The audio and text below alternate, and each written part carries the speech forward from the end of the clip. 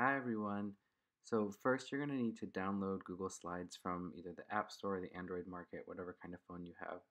And once you have it, you should be able to log in and then see different presentations that are assigned to your account. So this is the Signs of Spring one, for example. That's under the Science tab in our classroom is one of the activities you can do. You open it up, you can kind of click around. You can see like if you're on here, you can click into an image. If you click right into your camera, you should be able to take a photo right there. You're gonna have to set up permissions first though. So you can see I'm trying, it says it does not have permissions, which means you just need to go back into the settings of your phone and add permissions. I thought it was in here. You can see me monkeying around trying to find it.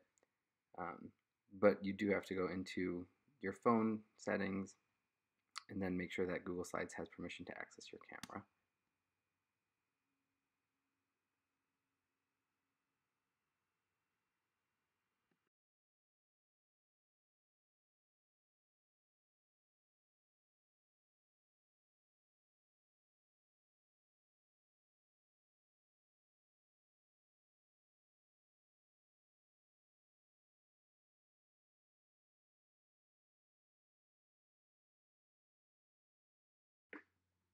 So once you get in here and switch your camera settings to on so it has permission, you can go back into slides, back into the presentation or slideshow that you're working on.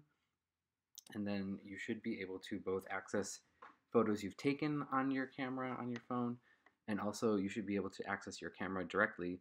So if you go to a slide that you're working on, like I'm going to navigate right back to it now, you click the little plus sign up at the top, go down to image, you can do right from your camera, and then it'll take you to your camera and you can take a picture of whatever it is you're looking at.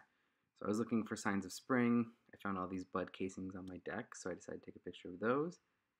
You just click it, say yes, you can access the photos, and then it should just pop right into your slideshow. And then you can resize it. You can add more photos if you want. You can do it on the same slide, so I'm going to add another one.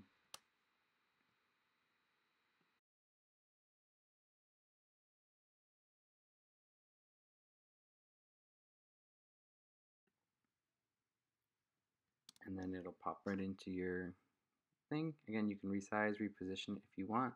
And then to type into a text box, you need to double tap within the box. If you click delete, it will delete the whole box. And you don't want to do that. You can always just hit the undo arrow up at the top. But double click inside the box, and then your keyboard should pop up. And then you can backspace, delete anything that you want to delete from there, and start entering your own text in. So you can see what I wrote. When you finish typing whatever it is you're typing inside the text box, all you need to do is hit the little check mark at the top left of the screen, and that'll exit out of your text box and everything is automatically saved and you're good to go.